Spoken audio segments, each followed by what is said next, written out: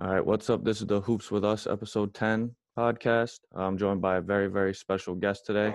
My guy, Elijah Hughes, one of the top players in college basketball last year. Elijah, how's it going, man? How you doing, man? I'm good. How are you? Chilling. All right, so I got a couple questions for you today. I know everybody's stuck in the house with this coronavirus stuff going on. Yeah, it's wild. I know. All right, so the first question I got for you today is, you attended East Carolina University your freshman year, and you ended up transferring. Did you transfer because you think you could play at a higher level, or was there another reason?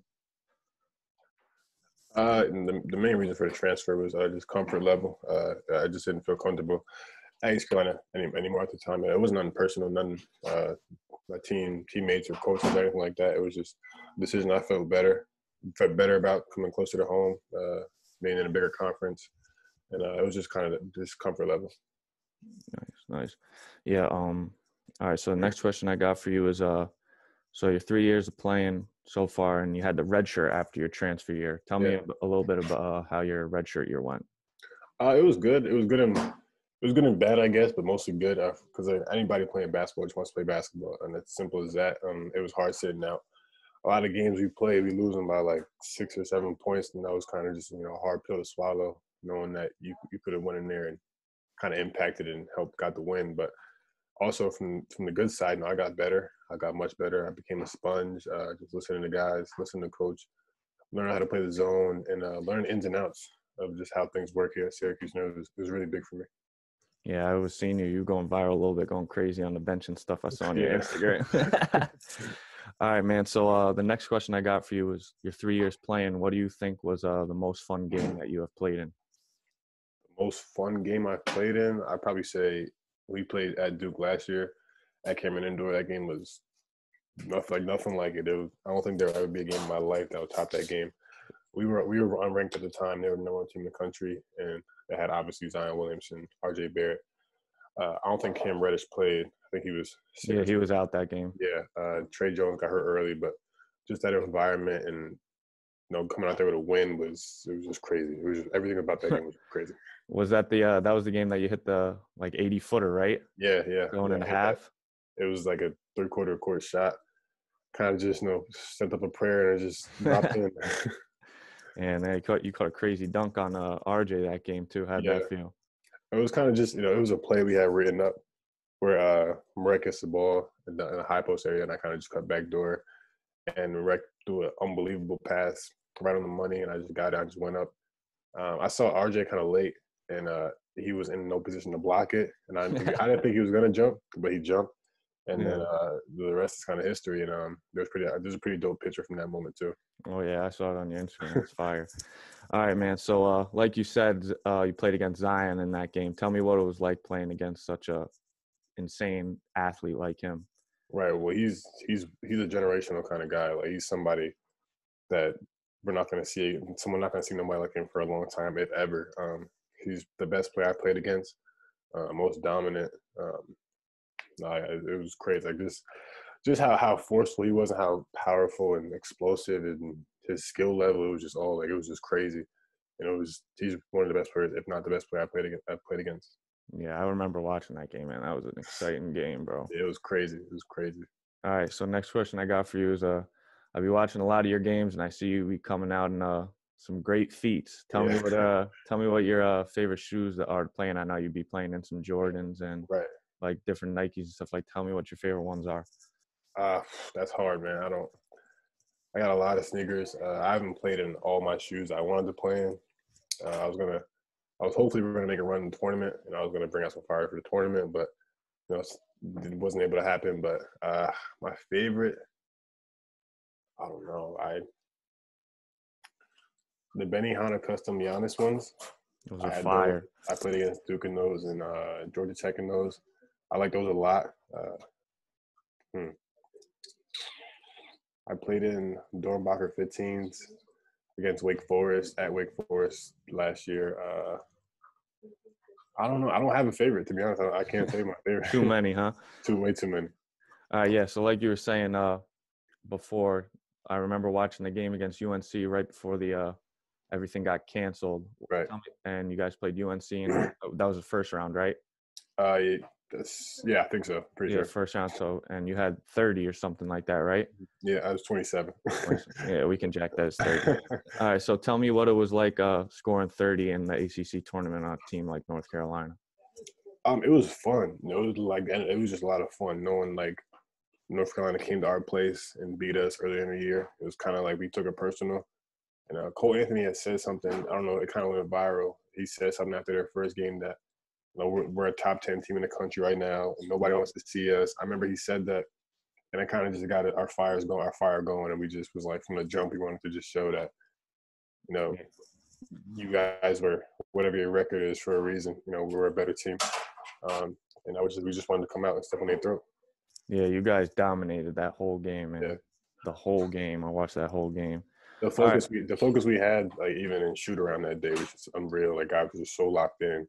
We were just so ready to go, and it was the focus level was unbelievable. Yeah, it definitely showed that focus level during that game. Yeah. All right, so tell me what it's like playing under Coach Boeheim. We obviously know he's one of the greatest college basketball coaches of all time. Tell me what it was like playing under him. That's been great. He's a basketball genie. He's a wizard. That dude, he remembers everything. He knows plays like the back of their head from games that were years ago, centuries ago, decades ago. He's one of a kind, and he's just really smart basketball mind. Like, he knows a lot about the game.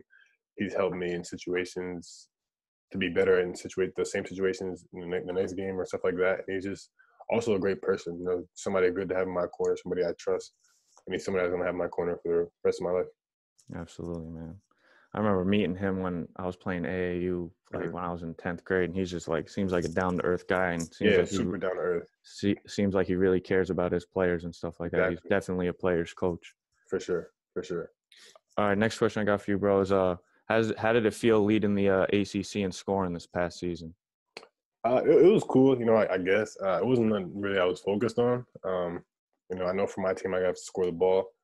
Uh, it wasn't necessarily anything like I was looking forward to doing. It was just leading the team in points or leading the league in points every game. I just wanted to come out and do what I had to do to help us get a win.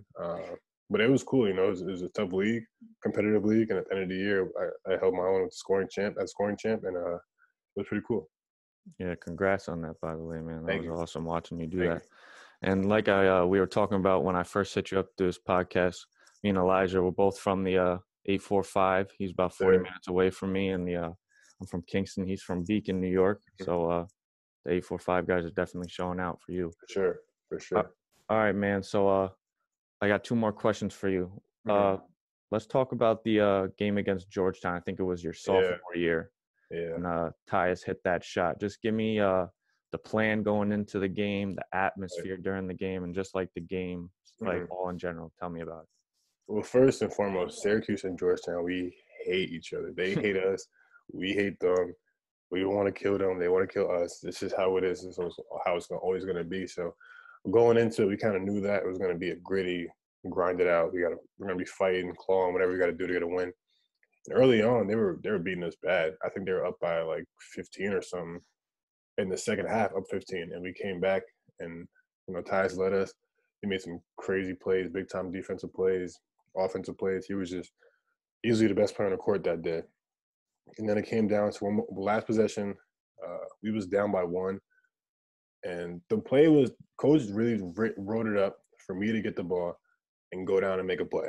Whether I'm shooting the ball or getting somebody's shot, go and make a play. So they're pressing us a little bit because coach wanted me to get the ball because he assumed that, and he knew that Tyus would be getting double because he just Yeah. went on a crazy run. And so he was like, my next option is give to Elijah and let him make a play. So I'm like, all right, bet. So I'm going out there thinking like it's my moment, like I'm hype, I'm about to get it. So I go get the ball, they inbound it.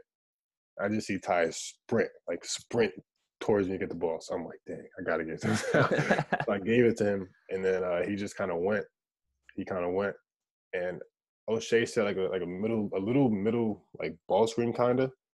And from my angle, it looked like they were gonna call offensive foul, like a On the charge. on the screen, offensive. I mean, on the screen, O'Shea Yeah. screen. It looked kind of weird, but they didn't call it. And Tyus rose up, and so my next thought was offensive rebound. At this point, there was like a second left. Let's Hmm. get a tip or something. And so I'm going to the rim. It looked like it was gonna be short. He just nailed it, and the place Cashed it. went crazy. It was crazy. It was so loud in there. We was hyped, and they had like a little bit of time left on the clock. So Georgetown actually got a good look. They took the ball out with like I think 1 point something left on the clock. They took it out. They threw it to Javon Blair, middle of half court. He got it, turned around, and I swear I thought it was money. He shot it from half. I thought it was cash, and I was like, dang, it's our turn now to feel that pain. Yep. And he missed it, and it was just kind of like a sign of relief, and it felt good that we had just beaten Georgetown like that. Coming back with the surge we had, and Tyus playing the way he played, and everyone just stepping up. It was just a great game. Yeah, man, that's awesome. That's awesome. All right, so the last question I got for you today. Mhm. We all know that Coach Boeheim runs his famous 2-3 zone. Right. And I noticed this year that you were catching some crazy blocks, some crazy pins. So tell me about how you came into this season looking at it as a defense standpoint. Like, what was your mindset? Well, going into it, like even my first year being eligible to play, it was going to be kind of a learning curve for me because it's a zone. It's not easy. People think it's easy. People think it's you're playing a zone, so we're able to get threes up. And no, it's not. It's not like when people think at all. It's actually really difficult to get shots up when it's played correctly. It has man principles, and it's like I said, it's a hassle. It really is to get a good look from three or from anywhere in the court. But so this year was kind of like my veteran year, kind of just I know where to be, know when to be here, no personnel, all that kind of thing. So I kind of had a better sense of how to play the zone. It was more like teaching the young guys like Quincy, stuff like that, of just where to be in stuff in situations. And yeah, so getting blocks is really all about just timing and obviously athleticism. And I feel like I have a good balance of both of those, and I got some really big time blocks. Yeah, that was awesome, man. That zone is definitely hard. Like, if you guys are rotating the right way and stuff, like you said, it's real hard to get a shot off. I think last year the best I've seen us move was against Duke at Duke and Cameron. It was like their last possession of overtime. They needed a big time bucket, and we were just moving. Like, it was crazy to just watching it on film and being a part of it. We were everywhere. I don't think no team in the country would have got a shot off in that possession against us. We were moving like crazy. Guys were active, hands were flying around. You got 6'6", 6'5" at top of the zone, and 6'6" plus at the bottom of the zone. Moving with active hands, active feet, talking. It was just crazy. I remember that possession, like looking at the shot clock, like they're not gonna get a shot off, and they got one off with like 3 seconds left, and we rebounded it. That was the game. Yeah, man, that's awesome. Well, bro, that's all the questions I got for you today. I really appreciate you joining me on the show today. It means a lot. For sure. And hope that you stay safe during all this stuff. And Thank you, you too, bro. Yeah, we'll definitely do some more work soon, man. All right, thank you. Yeah, no doubt, Elijah. See you, man. Yep. Bombs are going off inside your chest. Gangsta Rizzy. When it comes to stunting, I'm like Money Man Meech. Brought my city with me and we coming in the fleet. You're now getting attack. Elijah Hughes rocks the rim for the Orange. This week, 1,000 grams of crack. Take it to the table. Bag it all up. Take it to the label. And tell them that this guy right here, he's a special offensive talent. Hughes. Riveting. They telling me to turn down. They say that I need Ritalin. Balling like I'm Jordan, assist from Scottie Pippen. That's it for episode 10 of the Hoops With Us podcast. I want to give a very special shout out to my guy Elijah. Really appreciate you for coming on the show, man. He's a great player, definitely future NBA player, so I wish him nothing but the best. Like I say in all my other videos, please like and subscribe to my channel.